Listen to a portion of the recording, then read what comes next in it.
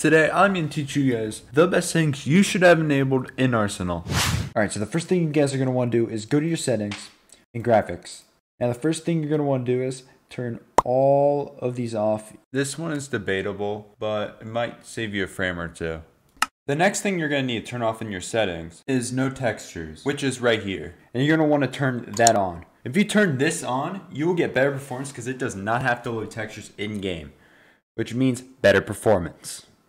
The last thing you're going to want to do is go to your graphics.